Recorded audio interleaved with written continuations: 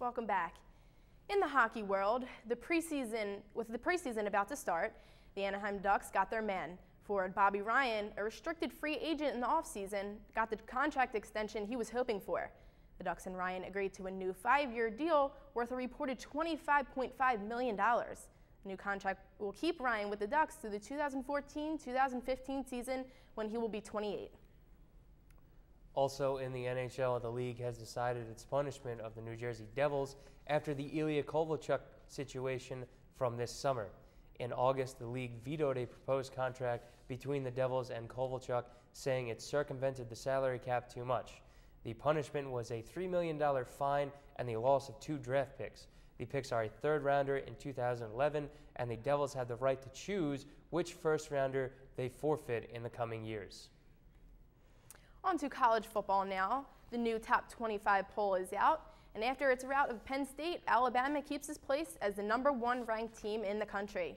Ohio State remained at #2 after beating Miami over the weekend. Boise State continues to be #3 in the country, but there are differing opinions on 4 and 5.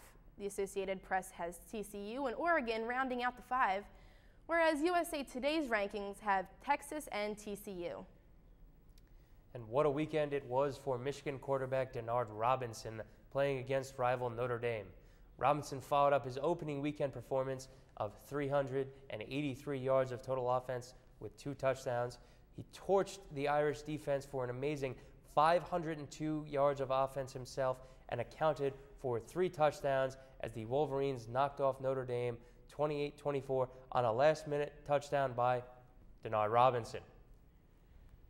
And in baseball news now, New York closer Francisco Rodriguez is facing new charges stemming from his assault charges from earlier in the summer at Citi Field. Rodriguez is being charged with criminal contempt for violating a restraining order, which was put against him after assaulting his fiance's father after a game at Citi Field by sending dozens of text messages to his fiancee in the weeks after the incident. And also in baseball, after manager Lou Piniella retired in August, it left a vacancy to be filled as manager of the Chicago Cubs. According to sources, the Cubbies are going to talk to former Diamondbacks and Mariners manager Bob Melvin. Melvin, who is currently a scout for the New York Mets, was a candidate for the Cubs managerial position in 2003 before Chicago hired Dusty Baker after Baker led the San Francisco Giants to the World Series in 2002. All right, James, well, it's looking like the playoff races are the thing to watch right now. We have such teams competing right now, like the Rays and the Yankees, the Braves and the Phillies, to name a few. How do you see these teams ending up? Well, September baseball, it's crunch time in Major League Baseball right now, and you really have to look at it. There are a little under 50 games left in the season. The Yankees and the Rays, we'll talk about the AL East first. The Yankees right now hold a half-game lead over Tampa Bay. The Yankees have the best record in the league by 1 win over the Rays. This is a close race. You know, they're far and away the 2 best teams in the American League and probably the 2 best teams in all of baseball.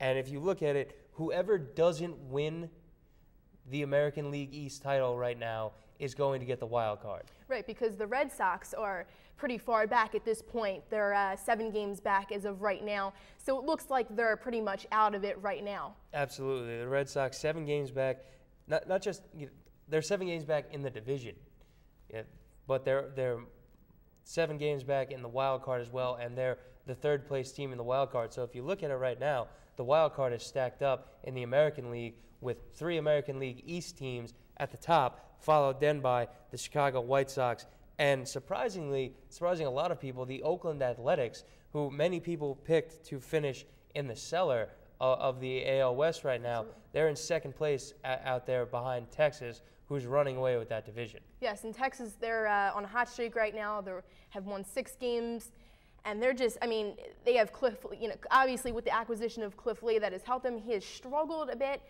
but like the pitcher he is, he will bounce back, and I mean, he is key in the playoffs. Like we saw what he did in the playoffs for the Philadelphia Phillies against the Yankees. If you shut down the Yankees and that prolific offense, that's saying a lot.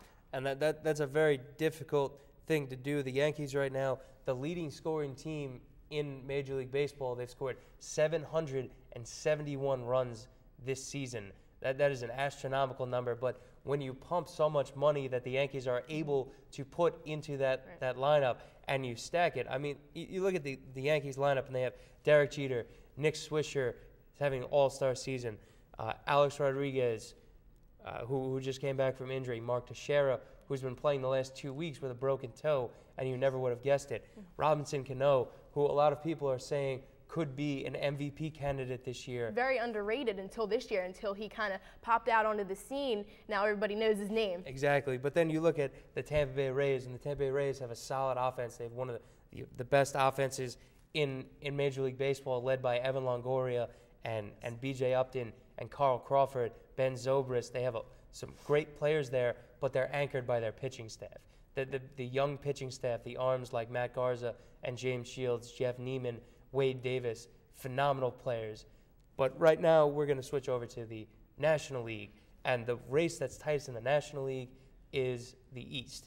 Yes, the Phillies right now hold a 2.5-game lead over Atlanta, who was in first place for a majority of the summer. The Phillies always get hot in September, though. Oh, yeah, and the key for the Philadelphia Phillies, Ryan Howard. This guy comes through in September every single year. Ever since he came onto the scene as a rookie, he's been amazing in September. And you know what? It's just going to pick up in the playoff races because he does not stop in the playoffs. And, of course, when you have Chase Utley and, you know, and Brad Lidge even. Brad Lidge has made a comeback this year. You know, he's spectacular in 2008, horrible 2009, but now he's going to pick it up. And that's key right there for them to have a great closer. And the two biggest shocks of, I think, the season, Cincinnati leading the Central and San Diego coming out of nowhere to be leading the West by a game and a half right now. So it's going to be an interesting and certainly exciting final month of the baseball season. Yes, it is. It's going to be exciting, so stay tuned to them. All right, well, up next, we go over this weekend that was in the NFL. Stay tuned.